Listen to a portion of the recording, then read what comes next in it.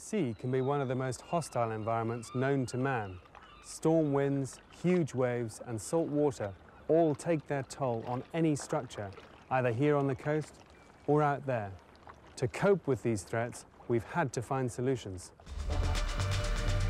In this program, we investigate the gigantic floodgates protecting Rotterdam in the Netherlands. Visit the Troll offshore platform, the largest structure ever to be moved across the face of the Earth. But we begin in Devon, southwest England.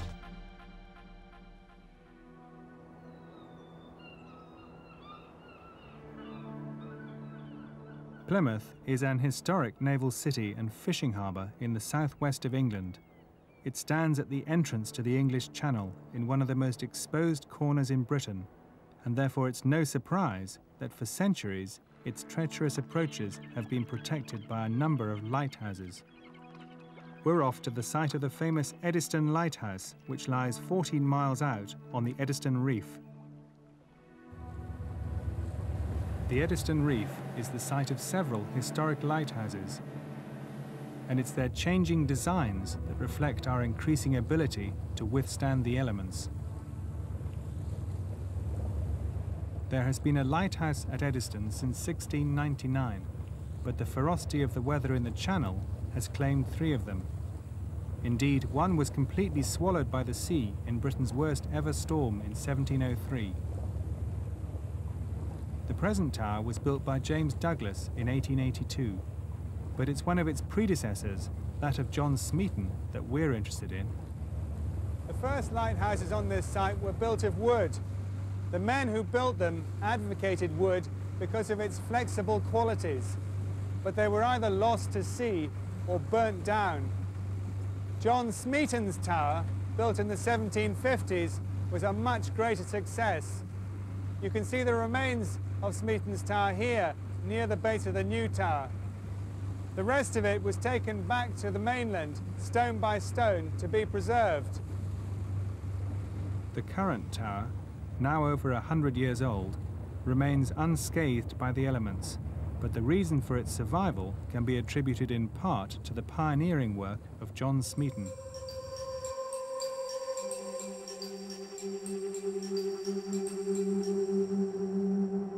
This is the Smeaton Lighthouse, which was brought back from Eddystone Reef and rebuilt after it was decided that it be replaced by a taller tower. Smeaton proposed a building which was said to be based on the shape of an oak tree. He said, "My main aim is to construct a tower whose every part should be strong in direct proportion to the stress it's likely to bear." Smeaton also pioneered new materials and construction techniques, inventing a large crane for lifting the large stones from a boat moored next to the site. However, his major contribution was to recognize the importance of interlocking the stones to give the tower additional strength. The intricate shapes fitted together a bit like a jigsaw puzzle, using dovetail joints and iron and marble dowels to lock the whole structure together. The higher up the lighthouse you go, the thinner the walls become. They are made from a granite called moorstone, which is very dense and resistant to weathering.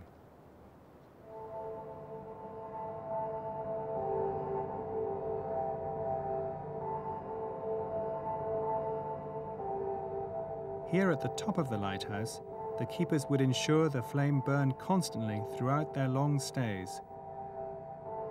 This frame held the candles, one in each of the holes.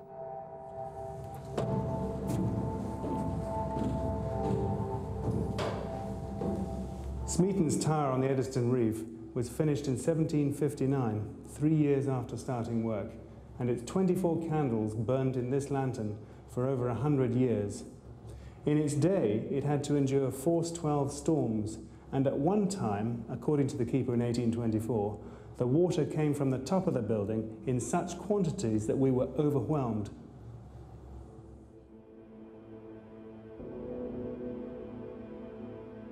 What finally overcame his structure was the rock it stood on.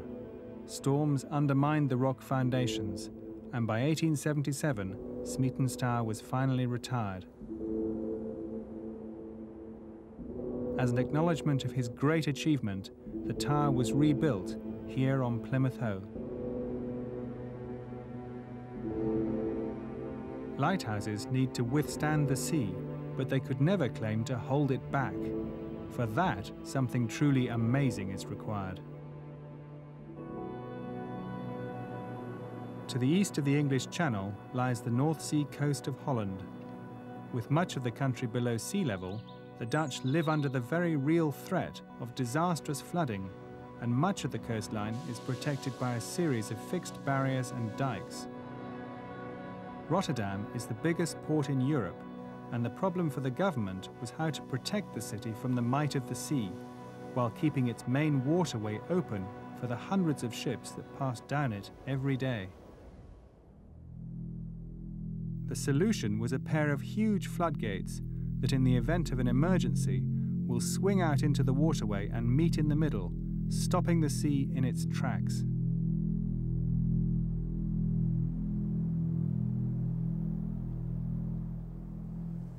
The barrier was opened in May 1997 at a cost of £400 million, and it's beautifully simple in its operation.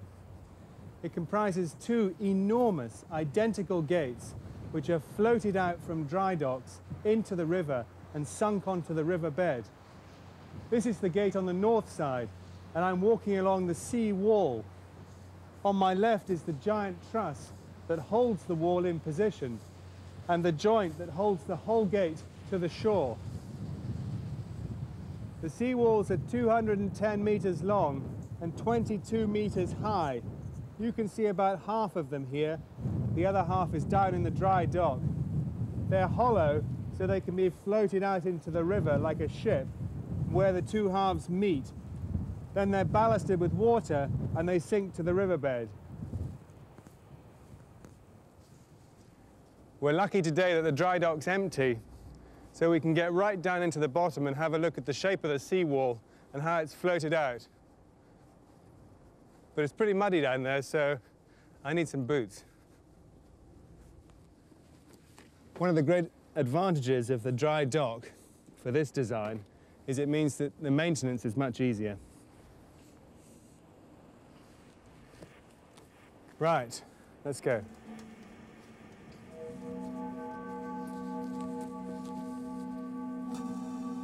Fantastic. You can see right underneath it. Here we go. Ah!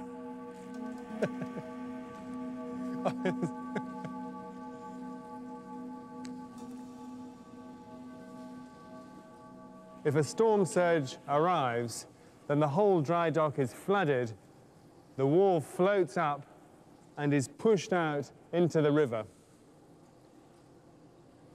After the storm has passed, they float the wall back into the dock, sink it back onto its supports, pump the water out.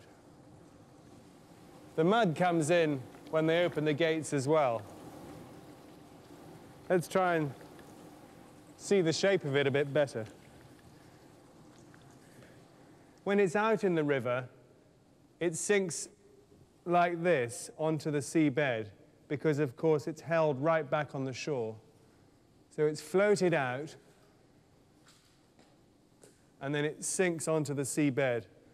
And the great wall here provides the main barrier to the storm wave coming up the river. But when we get right underneath the wall, we can see the ceiling edge where it sits on the bottom of the river. And this is it. This rubber piece here, which runs right along the bottom of the wall, is what sits onto the concrete sill at the bottom of the river. It gets squashed under the weight of the wall above, and it's sitting on pistons, so it can just squidge up a little bit and provide a really good seal underneath the whole wall.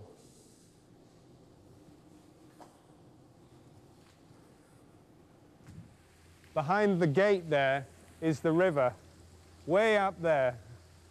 And these great ports are where they let the water in to fill the dock.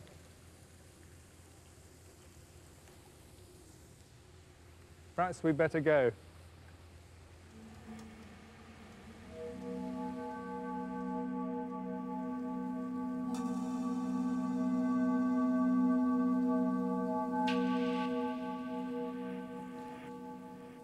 Let's go up onto the back of the wall and we can see how the force is taken out to the shore.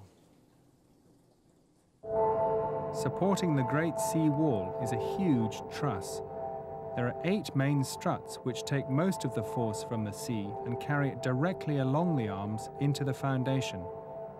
Other smaller struts above provide bracing against the whole gate twisting.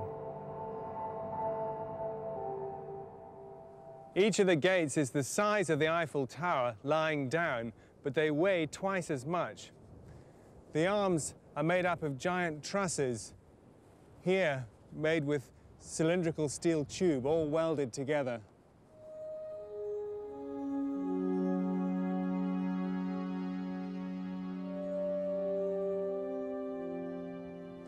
The 2 great arms that hold the seawall meet here. Their great length and the huge forces in the members mean that they're susceptible to buckling, so the trusses are very deep and heavily braced. At the end of the gate, where the arms come together, is the pivot mechanism around which the whole gate moves. Wow, absolutely gigantic.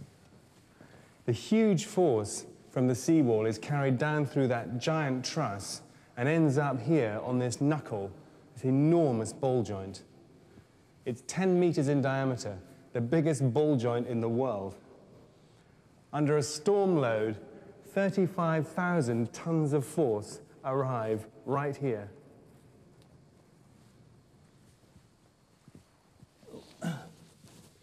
Climbing down inside the ball here. There we are. This is right inside the ball itself.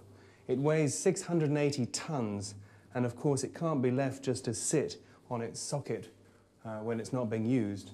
So these great pistons, 6 of them, can lift the whole ball up when it needs to be painted. Keep your fingers out of there. The whole ball turns on these bearings here when the gate is closed, bringing the face of the ball into the great grey socket that you can see behind me. Under the storm force, there's a huge pressure on this face. The pressure on the face is the same as a submarine would feel 1,800 meters underwater, 6,000 feet down. That huge pressure is passed through the steel shoe and into the concrete foundation here. And the whole foundation would give about 200 millimeters when the gate is closed. It's absolutely amazing. Rotterdam's storm surge barrier is engineering on a grand scale, ingenious in concept, beautifully executed and immaculately maintained. But both our structures so far have been land-based. If we're talking about the sea, we'd better get out there.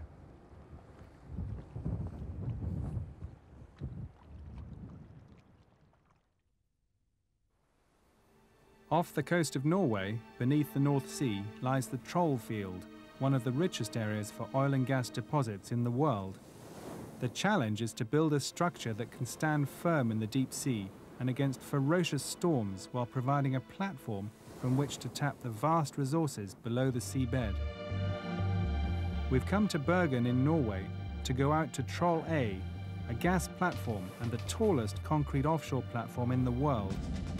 The potentially dangerous journey out into the North Sea is only possible by helicopter, and so it's necessary to don a survival suit for the flight.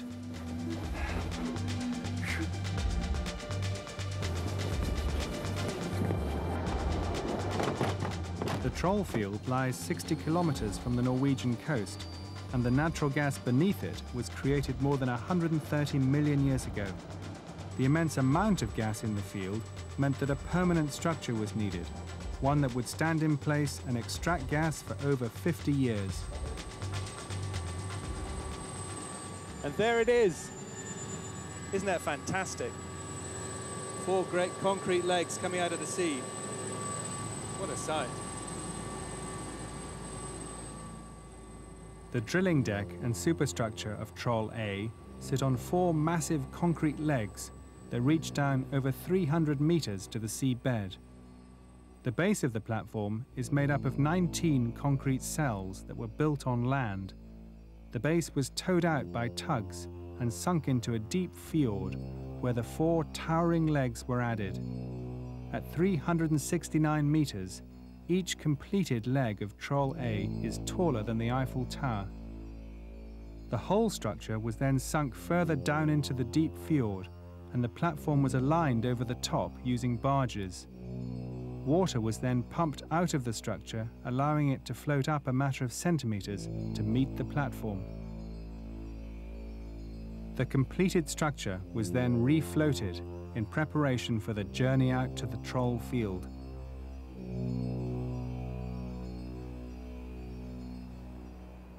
The platform was towed out to sea, making it the largest structure ever to have been moved across the surface of the Earth.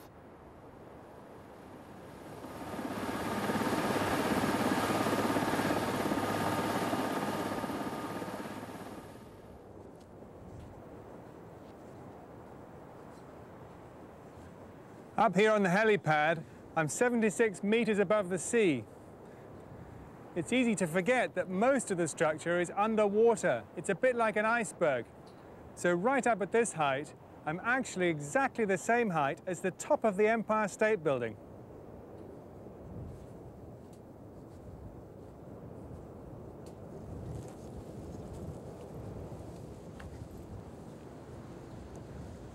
An offshore platform like this is really a chemical plant at sea. And because it's an industrial plant, that's why I'm wearing yet another set of protective clothing. Down there is the gas plant, and in the distance, the grey section is for processing the gas, and here in the middle is the drill rig. This new platform hasn't finished drilling all its production wells yet. There are going to be 39 in the end, down into the seabed, and then fanning out to a depth of about 1.5 kilometers. They reach out for half a kilometer all round the platform.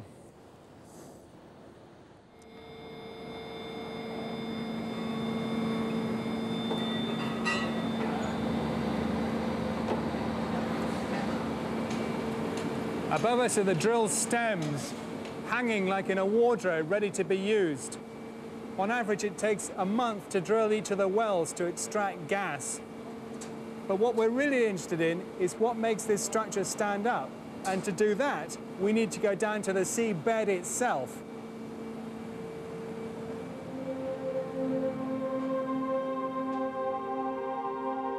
The journey down to the bottom of the sea is by a lift inside one of the great legs.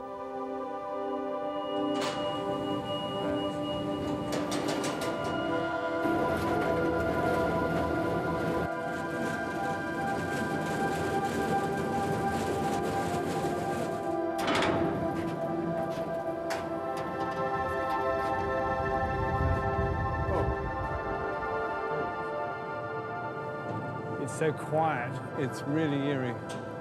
You have the feeling that with the sea outside, you're just on another planet. On land, you see tall buildings, you see tunnels, you see other gigantic structures. But here, in this environment, the scale of this engineering and its achievements are really extraordinary. You really feel there isn't anywhere on this planet or any other planet we couldn't go. The pressure of the sea outside, just outside the wall, is 30 times the pressure inside here at the bottom where I'm standing, trying to squash the leg like this. The reason it can't is a combination of the strength of the heavily reinforced concrete and the cylindrical shape, which is the most efficient shape to resist that sort of external pressure. Just the same principle as a submarine hull or an aircraft fuselage.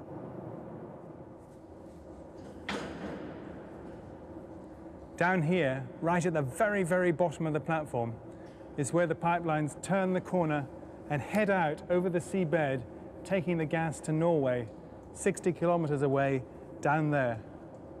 And under my feet, there's a concrete floor, and under that is the mud. And the whole platform is embedded deep into the seabed. It's like a bunch of upturned coffee cups, 19 of them, and we're just in one of them. And they've been pressed into the seabed with the wall of the coffee cup pushed deep into the mud. And if you can imagine pushing a mug into mud, trying to pull it out, the suction inside holds it firmly in place. And that's exactly how this base works. Bit of a leak over there. Hope it's not too serious. No, it's just a leaky valve, really. Just collecting up some water. This might look like graffiti, but actually it's the visitor's book. And I've been invited to sign my name.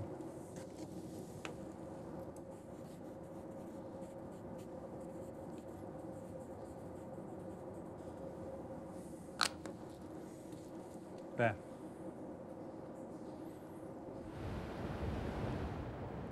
I'm back on the main deck level, at the top of the concrete legs. Down on the seabed, the problem was to withstand the huge pressure of water. But up here, near the top, it's the forces from the wind and the waves pushing on the platform.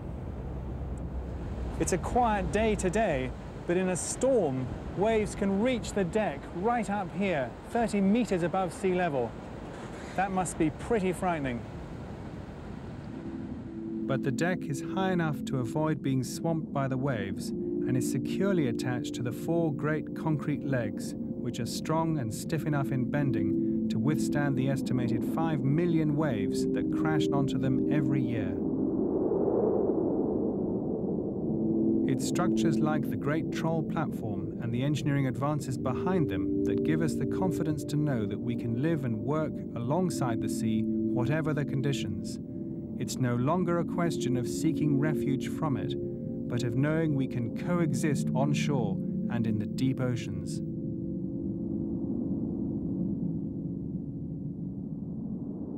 In our next program, we look at arches. We start our story at a towering Roman aqueduct, the Pont du Gard in Nîmes, France. Then witness the Gothic splendor of Cologne Cathedral in Germany, and we travel across the country to explore the cavernous Lufthansa aircraft hangar in Hamburg, big enough to house 3 jumbo jets.